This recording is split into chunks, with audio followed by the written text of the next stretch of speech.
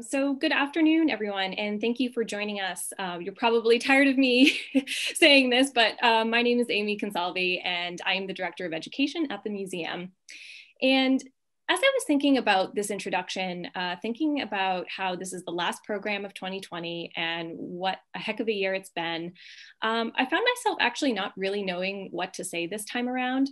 I think it's fitting that today, in the West at least, it's the Feast of St. Nicholas. And in a year when so many of us are facing hardship and uncertainty, we should take this day to be thankful and to give back to those less fortunate than us, just as St. Nicholas would have done, and come to find out today, just as the imperial family would have done. I want to thank you all for supporting the museum during these critical times, and I really, truly hope that the new year will bring you all hope, happiness, and good health. So it's my pleasure to introduce today's speaker, who is no stranger to the museum. Nicholas B.A. Nicholson is an expert in European fine and decorative arts of the 17th through 20th centuries and is recognized for his specialization in Russian works of art.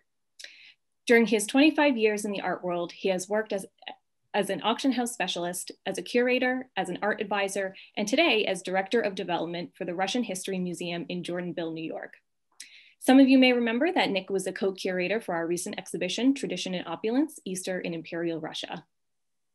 He has recently finished an annotated translation of the diaries of Grand Duke Michael Alexandrovich of Russia, Michael Romanov, brother of the last Tsar, Diaries and Letters, 1916 through 1918.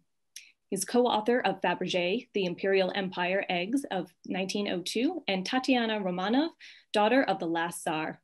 He is currently at work on a new book, The Other Romanovs, The Vladimirs, Passions and Politics in the Belle Epoque. Nick, I will turn it over to you. Amy. First of all, Amy, thank you so much. That was a beautiful introduction and just the right one for not just the last lecture of 2020, but any lecture. I also want to thank Dr. Lana Slutsky and Kent Russell for asking me to do this a couple of months ago. As some of you may know, you may be familiar with the exhibition Tradition and Opulence, which we launched earlier this year to some difficulties with which many of you are aware. And in it, we explored all of the themes around Russian Orthodox Easter and the ways in which the Romanov family celebrated Easter, which many people are very, very familiar with, but people aren't as familiar with the way the Russian imperial family celebrated Christmas. And in talking about that, I have to talk about the fact, and it's sort of difficult for some people to hear or believe, but the way we celebrate Christmas today is a completely alien tradition that was created in the mid-19th century, and it was really new to everyone. There are some very early examples of Germans having Christmas trees in the centers of their towns, and a little bit of the English doing similar things, but it really solidified in the mid-19th century. And so I want to take a little tour of Christmas practices before we talk about ancient Byzantium and old Moscow and the way the Romanovs celebrated Christmas. We all know and understand the Western traditions around Christmas, and for those of us for whom it's part of our tradition, we celebrate it as a time to come together and we exchange gifts, and we do this in remembrance of the gifts that were brought to the manger for the Christ child at his birth. The celebrations that we think of today as Christmas, with decorated trees and the exchange of presents and mulled wine and spiced cookies, these are largely a mixture of German and Anglo-Dutch traditions that began in the 19th century.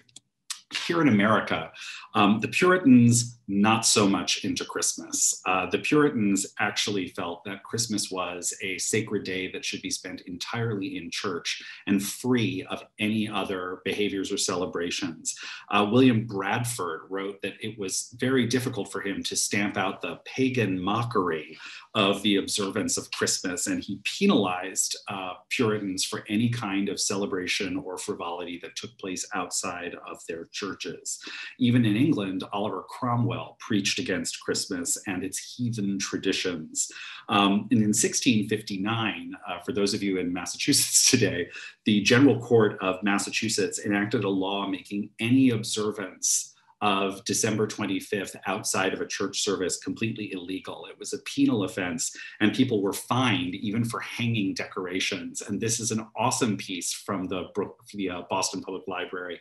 Public notice: the observation of Christmas having been deemed a sacrilege, and the exchanging of gifts and greetings, dressing in fine clothing, feasting, and similar satanical practices are hereby forbidden, with the offender liable to a fine of 5 shillings. That kind of thought about Christmas and about Christmas traditions really remained in effect in the United States until there was an influx of both German and English settlers. The Germans began to use Christmas trees in the early 19th century, and they were looked somewhat askance by other American visitors, other Americans. But by the middle of the 19th century, it turned out to be Queen Victoria and her husband, Prince Albert, who you see here in 1846 in the Illustrated London News, who set up a tabletop Christmas tree on a table at Windsor Castle, and were not photographed, but shown in an engraved manner in the news as celebrating Christmas this way. And it took off not just in England, where it became, a world of Dickens and Christmas celebrations that we all know today, but around the world. America really adopted this really Victorian tradition, because it starts with Victoria. Now, in Russia, we had a very, very different situation. As all of you know, because you're familiar with the museum, the Russians are part of the Eastern Orthodox Church, the Russian Orthodox Church, which celebrates the Nativity not only on a different date, but in a very different way. The Feast of the Nativity is celebrated throughout the Orthodox world, but the Orthodox tradition has never placed the emphasis on Christmas Eve, on the night itself, or the things that we associate with Christmas. In fact, the Feast of the Nativity marks the end of an almost 40-day fast called the St. Philip's Fast, or the Nativity Fast, which has always been a period of spiritual preparation for the arrival of Christmas. It's a period of real abstinence, when the Russians abstain from meat and poultry and dairy and fish and wine and all kinds of things that we eat on a regular basis.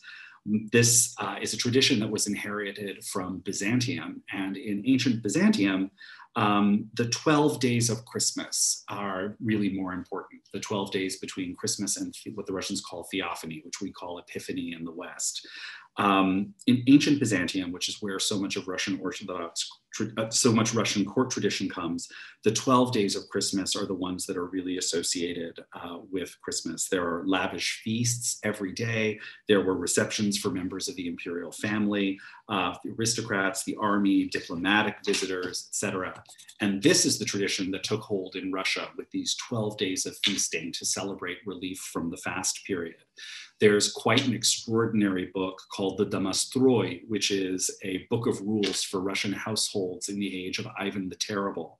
And it says that the days of feasts and the welcoming of guests was absolutely mandatory behavior by every Russian. And the book includes this extraordinary catalog of the dishes that were considered mandatory to be served in Moscow. The illustration on the screen shows a 17th century banquet at the Kremlin, and you can only imagine that this was the kind of food they would have received during the 12 days of Christmas. During the Great Christmas Feast, you must put on the food these tables: swans, swan giblets, roast goose, black grouse, partridge, hazel grouse, roast suckling pig, salt, mutton, baked mutton, pickled suckling pig innards, chicken soup, corned beef seasoned with garlic and herbs, elk, pickled elk heart, chopped elk heart, elk lips, elk liver, elk brains, pan-fried hare, pickled hare, roasted chicken, goose giblets, pot roasted beef, pot roasted pork, pot roasted ham, sausages, stuffed stomach, pot roasted goose, pot roasted chicken, crooked turbot, pea noodles, carp, dumpling, and cabbage soup. I will spare you the similarly elaborate lists of dairy products and fish products, which were also mandatory, but you can see that the 12 days of feasting inherited from Byzantium was the way the Russian court celebrated for a long time. It wasn't until the arrival of Peter the Great, as with so many other things, that the scene changed forever. With his western-facing capital of St. Petersburg, we begin to see a shift in the way the winter holidays were celebrated in Russia. Peter hated the empty and expensive practices of banqueting for 12 days, which he had grown up with. And as part of his westernizations, on December 20th, 1699, Peter the Great issued the order on celebrating the new year. And the order introduced the Julian calendar to Russia. Before that, chronology was counted from the creation of the world, and so Peter's order mandated keeping calendar since the birth of Christ. As a result, the Russian year of 7,208 became 1699. His other big novelty was to start the new year on January 1st, because for Russians, the ecclesiastical calendar began in September. But with this January 1st celebration, which he made mandatory, he aligned himself with Western Europe. And in addition to the new calendar, Peter ordered new customs and traditions. He ordered that houses should be decorated with fir trees and pine and juniper branches, and that people should congratulate each other both on the new year and the new century when they ran into each other in the streets. He also started fireworks in Red Square. These traditions cemented themselves, and so for a long time, Russian New Year was considered the primary holiday rather than Russian Christmas. It was the end of the long winter season. Under the following three empresses, among other rulers of Russia who reigned rather briefly, the empresses Catherine I on the left, Anna Ioannovna in the center, and Elizabeth I on the right, these traditions were really strengthened and developed, and New Year's Day was really the center of those festivities, a fact that remains true in Russia even today. It wasn't until the arrival of the very young Princess Sophia of Anhalt-Zerbst, who you will know as Catherine, later Catherine the Great, that the first people began to exchange Christmas gifts at the court. Catherine the Great, was born in the West, and she began to exchange gifts on Christmas Eve with her closest friends and family, just in the same way she had done in the West before coming to Russia. Her son, Grand Duke Paul Petrovich, and his wife, Grand Duchess Maria Fyodorovna, also quietly observed German traditions of gift giving at home and exchanging presents. This is a wonderful painting of Paul I and his entire family. Paul was known to favor German traditions. His father was a Duke of Holstein-Gottorp and Peter III, and so they had adopted German traditions at home, and his wife had been born a Duchess of... Sorry, that happens. Had been born a Duchess of Württemberg in Germany as well. And so they had a large family. So their children were clearly not unaware of the Western traditions surrounding Christmas, but they were regarded as foreign traditions and not traditions that would be publicly acceptable in Russia. So the exchanging of presents remained a very private affair in the family. It wasn't until after the death of Catherine and Paul during the reign of their son, Alexander I, who you can see casually leaning at left on a bust of his ancestor, Peter the Great, that real Christmas arrived in Russia in the form of a young Grand Duchess, and she brought with her the Christmas that we all know. This is a painting of King Wilhelm of Prussia and his family. And at the very far left, not sitting down, but leaning against the Empress leaning against the Queen, is the young Princess Frederica Louisa Charlotte Wilhelmina of Prussia at the Charlottenburg Palace. And she was born on 13th of July, 1798, and was the eldest surviving daughter of Frederick Wilhelm III, King of Prussia, and Duchess Louise of Mecklenburg-Strelitz. She was a sister of Frederick Wilhelm IV and Wilhelm I, German Emperor. She was called Charlotte, a name popular in the Prussian royal family, and nicknamed Lottchen by her family. Her mother died when she was quite young, when she was only about 12. And as the oldest girl, very shortly after, she became the most senior lady of the Prussian court at 12 and began to take over the role that her mother had occupied at receptions and at important Prussian events.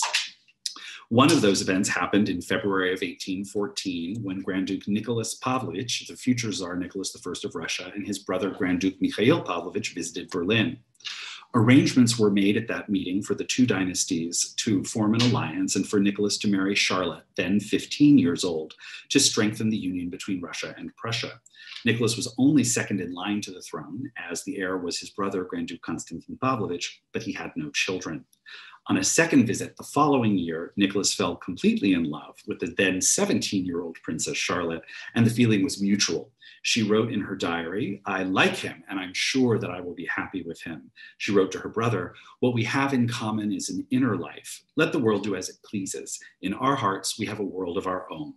They wandered around the Potsdam countryside together, enjoyed the opera at Berlin, and by the end of his visit in October 1816, Nicholas and Charlotte were engaged. On the 9th of June, 1817, Charlotte came to Russia with her brother William, and after arriving in St. Petersburg, she converted to Russian Orthodoxy and took the name Alexandra Fyodorovna. The name Alexandra was chosen as an homage to the Emperor Alexander, and the patronymic Fyodorovna was chosen to show that she was now under the protection of the Fyodorovskaya icon of the Mother of God, which served as protectress to the House of Romanov. The first Christmas of their marriage in 1817, Nicholas and Alexandra Fyodorovna were in Moscow, and it is there that we have the first recorded Romanov Christmas tree in Russia. Set up in the green drawing room at the Nicholas Palace in the Kremlin complex in Moscow, which you can see a watercolor of here. The palace was then under extensive reconstruction after having been burned during the Napoleonic invasions of 1812. We don't know if Alexandra Fyodorovna asked to have a Christmas tree set up, or if Nicholas knew that it was a tradition that was common in Prussia and he did it to make her less homesick. But we do know that from that time and the arrival of this Prussian princess, the Romanovs were never without a tree at Christmas again. As Empress Alexandra Fyodorovna, the former Princess Charlotte really solidified Christmas traditions as they would be celebrated in the Russian court. Immediately after the Christmas service, in the concert hall or the rotunda of the Winter Palace, there would be an enormous Christmas party for the members of the Romanov family, which was becoming quite large, and all of their attendants. Each member of the family would have their own decorated Christmas tree, and near the tree would stand a table covered with a white tablecloth on which all of the gifts for the family member would be placed. This is a wonderful view from the mid-19th century of the Rotunda Hall at the Hermitage, where the Christmas trees were set up for the family members. "We were always collected in the chamber of Her Majesty," wrote Baroness Marie Fredericks, a maid of honor of the imperial court. "And there, behind the closed doors, we would all wait. All the children, including the czars, were fighting and pushing to get to each other first to get into the coveted hall. The Empress went ahead of all of us to inspect the tables one more time, and our hearts beat in joy and anticipation. Suddenly, the Emperor rang a bell, the doors opened, and everyone ran with noise and clamor into the hall lit by thousands of candles. The Empress herself took each person to their designated table and handed out gifts personally." This is a wonderful image that I used for this exhibition, showing, in fact, the public parties that began to be held in the rotunda of the Winter Palace with Christmas trees. The Romanovs began to hold bazaars to raise money for charity and to invite other members of the community in St. Petersburg to celebrate Christmas with them. And it was at these parties, much in the same way the engraving of Queen Victoria began to spread the popularity of Christmas trees. These engravings of the imperial family celebrating Christmas began to popularize the tradition around Russia.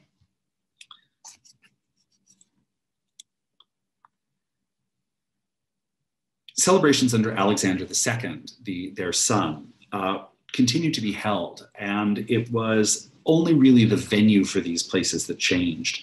Under Alexander II, Christmas trees were more often set up in the Golden Room of the Winter Palace, which remains today as part of the Hermitage Museum. You can see it here in a wonderful watercolor from the mid-19th century. And in 1866, the imperial family began to hold Christmas events for 100 poor children every year at the Anishkov Palace.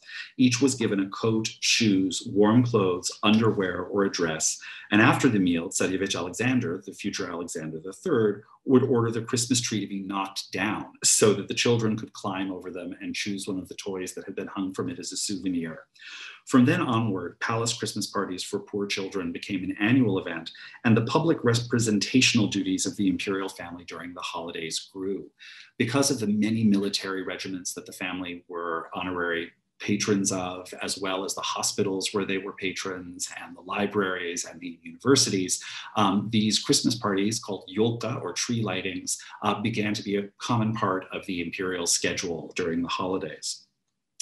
Under Alexander III, who was the son of Alexander II, Alexander really preferred time spent at Gatchina Palace, which was outside of St. Petersburg, and where the Christmas trees were early on placed in the yellow or crimson drawing rooms. The trees were placed later all over Gatchina Palace, including in the Arsenal Stair Hall. You can see here at the left a wonderful watercolor illustration of the Crimson Room as it existed at Gatchina Palace in 1850. And you can see the same room today on the right after restoration. Gatchina was almost completely destroyed during the Second World War, and like many of the palaces outside of Russia, it has been completely rebuilt. And it's fortunate that it still has many of the original furnishings.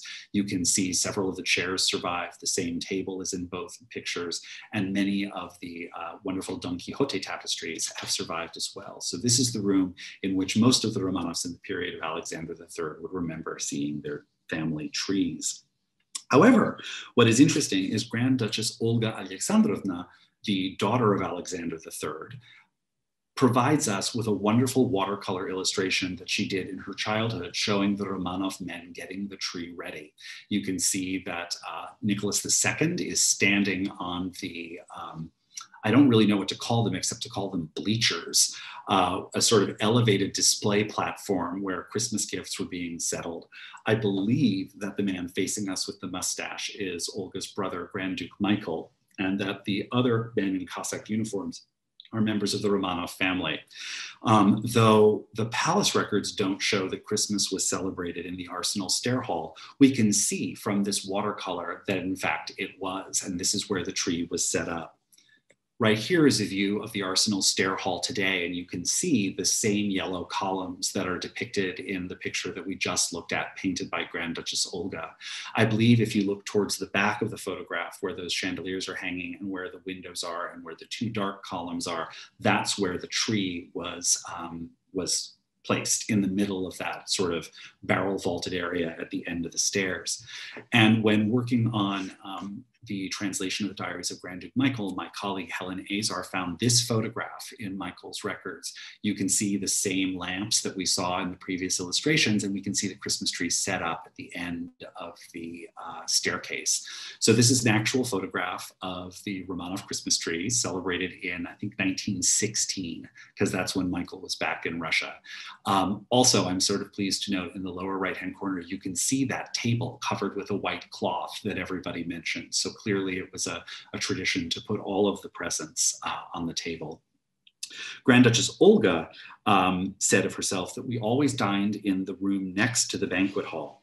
The doors of the hall were closed, Cossack guards stood on duty in front of them, and we all waited for only one thing: for the useless dessert to be carried away and for our parents to stand up from the table to go to the banquet hall. But the children and all the rest had to wait until the emperor rang the bell. Then, forgetting all etiquette and decorum, we would rush the doors of the banquet hall, the doors would swing open wide, and we found ourselves in a magical kingdom of Christmas. The gift that I always gave to Papa was the product of my own hands. I gave him one year soft red shoes embroidered with white crosses, and I was so pleased to see him wearing them later. The gifts that the Romanovs gave to one another ran the gamut. They could be very, very expensive gifts. It was noted that the Empress Maria Fyodorovna gave Alexander III a very expensive Smith & Wesson handgun one year. But the family also made presents for one another, knowing that the only thing that really mattered to them, because they had everything on earth, were gifts that they made themselves.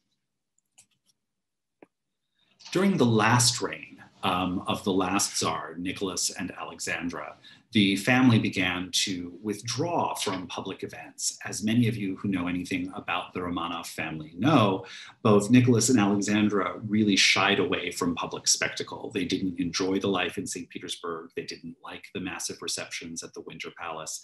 And so they spent most of their time at the Alexander Palace at Tsarskoye Selo outside of St. Petersburg, where they had quiet family celebrations. Christmas was very important to the Empress Alexandra Fyodorovna because though she had been born in Hesse, her mother, Princess Alice, was a daughter of Queen Victoria. So she grew up with all of the English and German Christmas traditions that we've been discussing, and she passed those on to her children.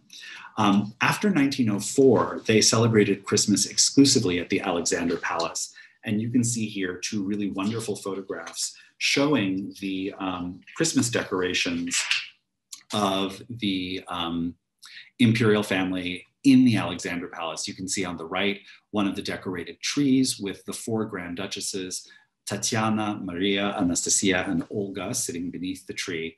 And then on the left, a wonderful image of the Christmas tree sitting on a table. They had a tree size, a table tree, which a lot of people also have today.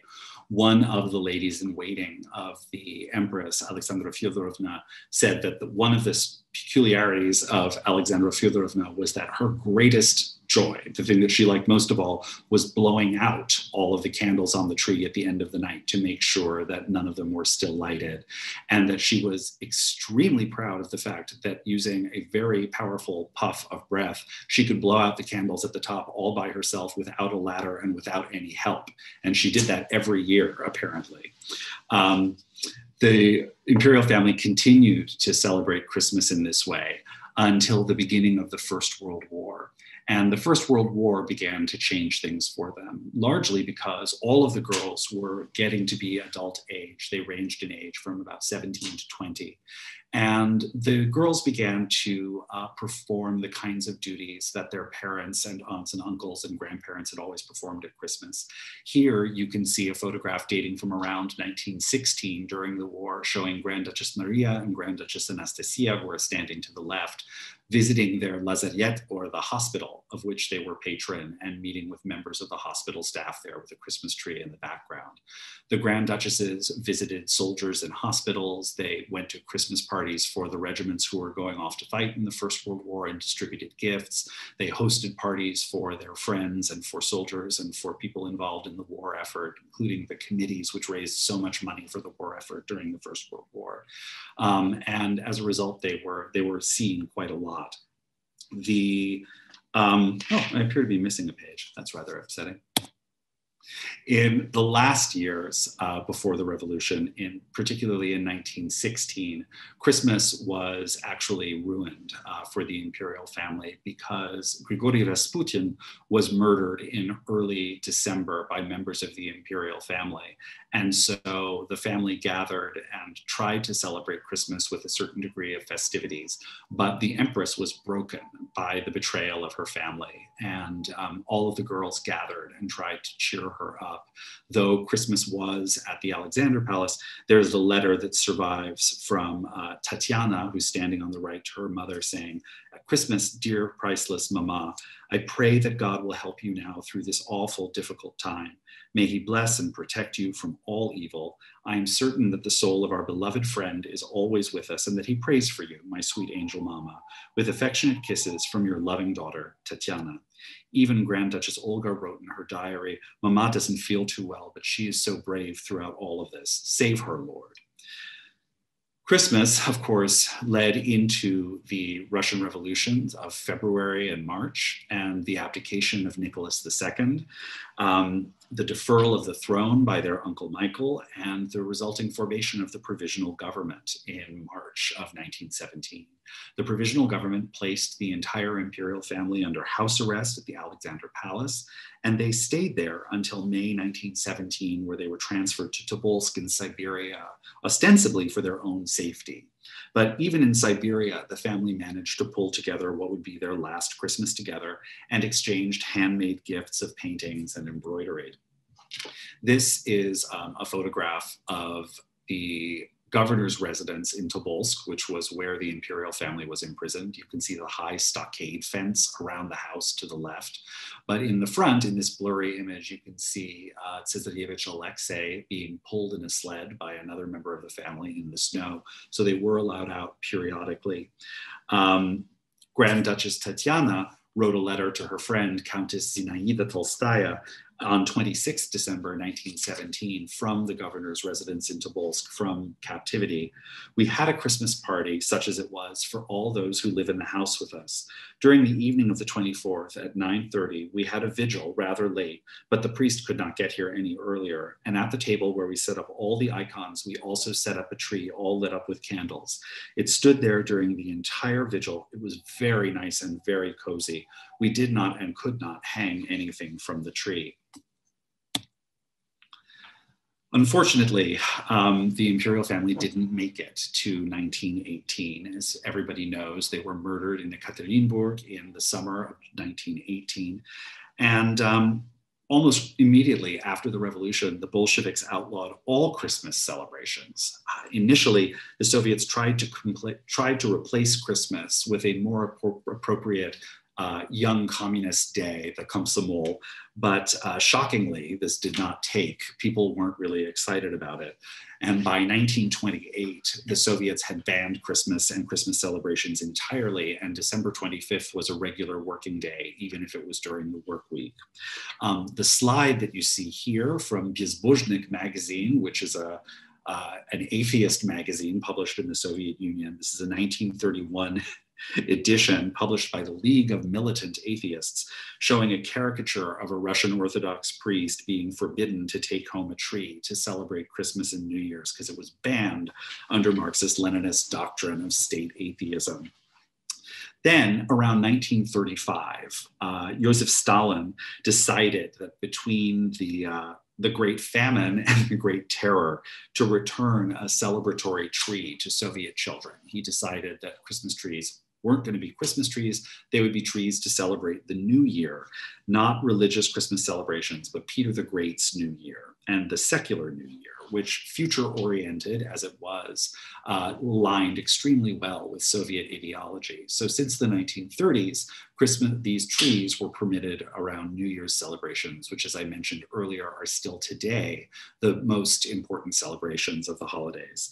Christmas itself was decriminalized almost 30 years ago in 1991, and it's indeed celebrated by religious and non-religious Russians with trees and with gifts, either at Christmas or at the New Year. But the big celebrations are still reserved in Russia for New Year's Eve. This is another wonderful watercolor painted by Grand Duchess Olga Alexandrovna, but it was painted in 1935 when she was in exile in Denmark with her family long after the revolution.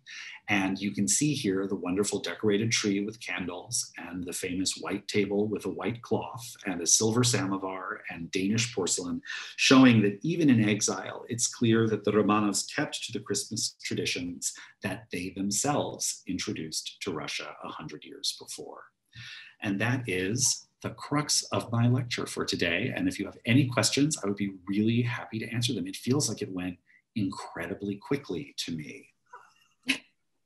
Thank you, Nick. It was definitely a marathon through the holiday, through the lens of the imperial family, but, definitely learned a few things, and we'll open it up to audience questions. Please use the Q&A feature down below. It's on that bottom bar in your Zoom window. So we'll just give folks.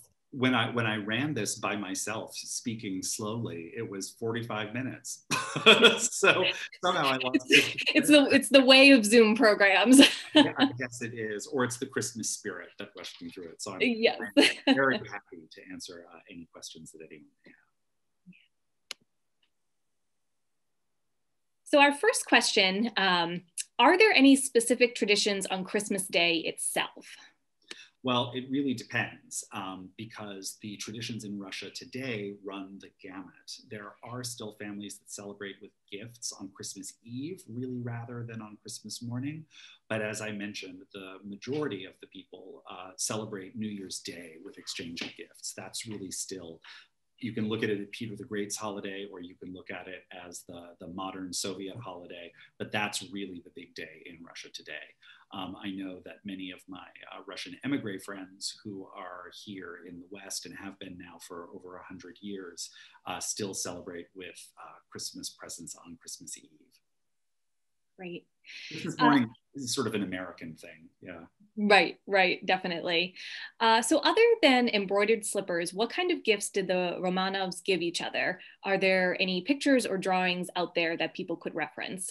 Sure. Actually, if you go to the website of the, even better, if you hold on and wait until 2021 when the exhibition Last Days of the Last Tsar opens at the Museum of Russian Icons, you can actually see some of the gifts that were made and exchanged in that last Christmas. They included hand-painted bookmarks, they included embroidered book covers and pillowcase covers.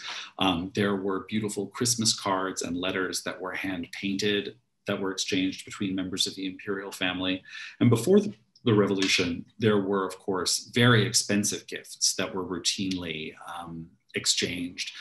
The Empress Dowager Maria Fyodorovna always gave her son a cigarette case and a pair of cufflinks from Fabergé. And you can see the illustrations of many of those cufflinks in books today. They're often sold again at auction. The Emperor and Empress Nicholas and Alexandra also exchanged Christmas gifts every year and sent Christmas gifts to their relatives abroad, many of them from Fabergé, Ovchinnikov, Grachev, and other famous silver makers and jewelers of the period. So there were gifts on all levels, at all levels, exchanged between the imperial family and their friends and relatives. It was not on the same scale, perhaps, as Easter, when there were massive gifts given officially. It was really a private holiday and a family holiday. And if you go online and type in Fabergé frame imperial family Christmas on Google, I bet you're going to find a bunch of wonderful Fabergé frames with signed photographs that were often sent as gifts.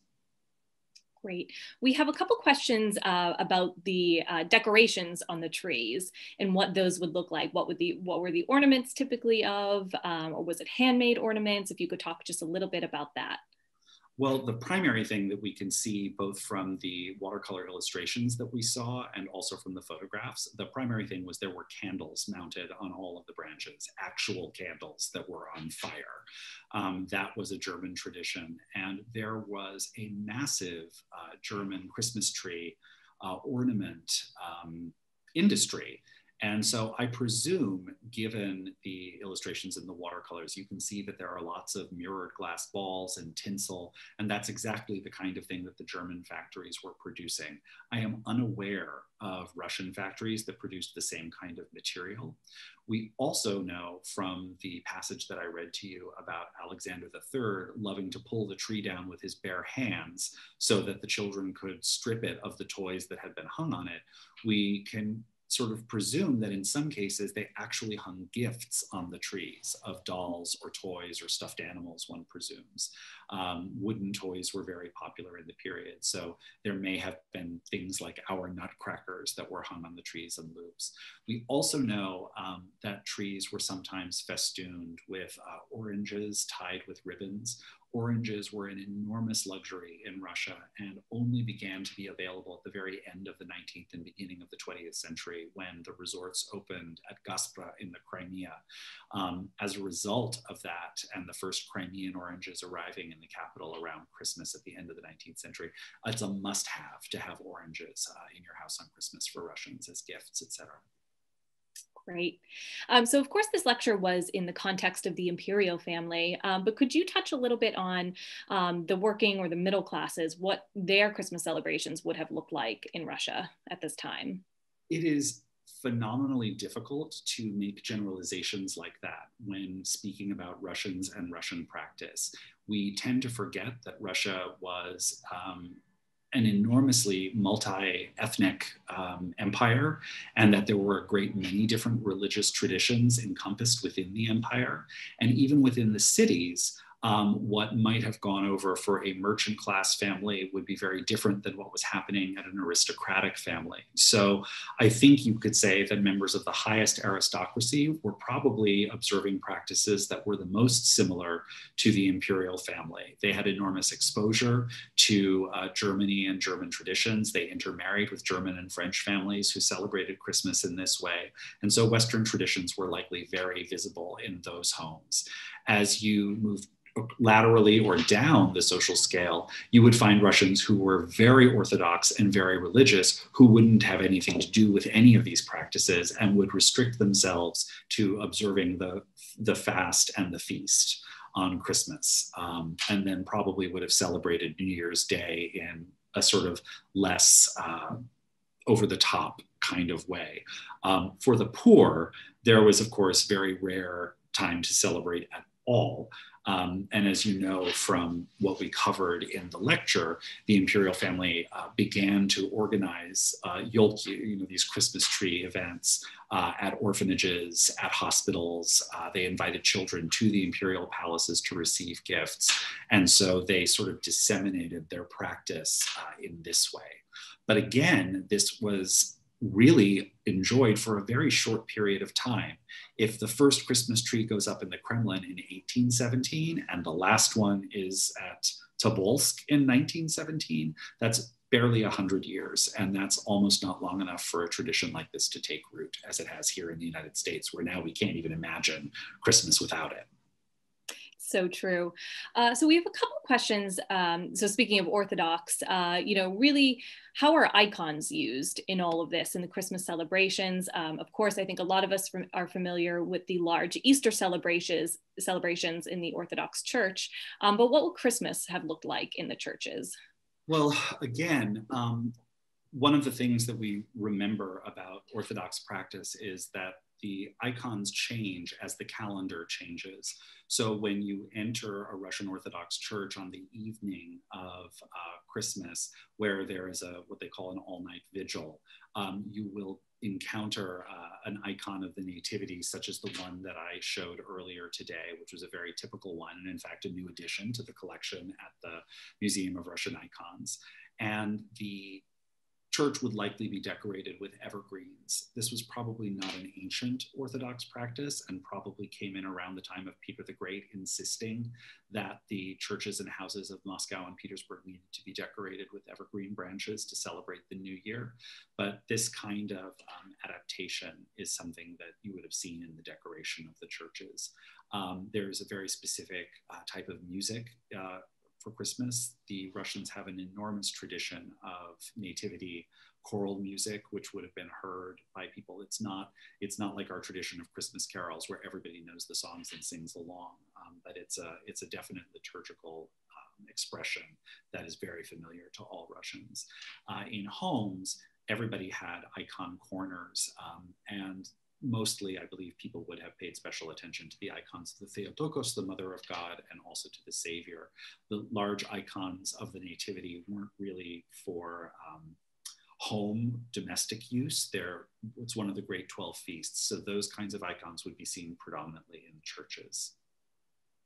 And if you visit the museum, you can see a lot of those beautiful nativity icons on view and really get a sense of the scale of these icons. And you'll see examples of what would have been typically in someone's home versus the church, and really just the quality and the detail that really differs between the two, certainly. This is an interesting question. And if you could talk a little bit about how emigre Russians continue the Christmas celebration today, particularly January 7th, New Year's celebrations, that type of thing. I actually have to say that in my experience, one of the chief characteristics of the Russian immigration is their desire to celebrate when possible. I have not encountered a group that is more organized around greeting one another and honoring one another and supporting one another and spending time together during the holidays. So you will see Christmas Eve celebrations, you will see Christmas Day celebrations on both the old calendar and the new calendar. There will be a party for New Year's, whether you like it or not. There is a lot of celebration, and it varies from family to family and household to household. And literally, it brings back in a certain way the very thing that Peter the Great tried to stamp out, which is a consecutive series of expensive parties that last from Christmas through New Year's. Those 12 days are happening whether you like it or not. So it's not, I will say though, it's not Easter. Easter is the big one. But the Christmas traditions are broad and widely celebrated to the best of everybody's ability at all times. It's very nice. Yes, it's just a good time all around. But yes, if you have the opportunity to visit Tradition and Opulence when we reopened, you can see that really the emphasis is placed on Easter and the miracles around that holiday. We just have a few more questions, but we might end with this one. Are there any Russian folk figures that are part of the Christmas or New Year's traditions that predate the Romanovs' German and English traditions in Russia? Well, that is really a question for a folklorist and not for me. In the 20th century, in the Soviet iteration of the celebration of Christmas and New Year's, the characters of Ded Moroz, Father Frost, and Snegurочка, the Snow Maiden, have come alive as sort of the Santa Claus and Mrs. Claus of the East. I actually cannot tell you, I do not know if anyone really talked about Ded Moroz as being part of Christmas in the imperial period or earlier. He's part of the ancient Skazki, but he's more of a legendary figure and sort of, his characterization earlier appears to me to be quite different. I probably should have looked that up before today, to tell you the truth. But the use of Ded Moroz and Snegurочка is really later. Well, that will be our holiday lecture for next year. For next year. Yes. And then, so finally, I think this is a great question to end on. Can you say the Christmas greeting for us in Russian? Sure. С Рождеством Христовым и с Новым годом is Merry Christmas and Happy New Year. So to all of you. Wonderful. Because we're waiting. It's January. It's a little early. We're still in the fast period, but. Yes. Well, thank you, Nick. Thank you everyone for joining us today. Like I said, the webinar will be up on our website in about 1 to 2 weeks. Please visit us. We are open right now, although we will be closed between Christmas and New Year's this year, just to give everybody a much needed break. Be safe and best wishes, everyone. Thank you, Nick. Thank you. Bye-bye. Bye.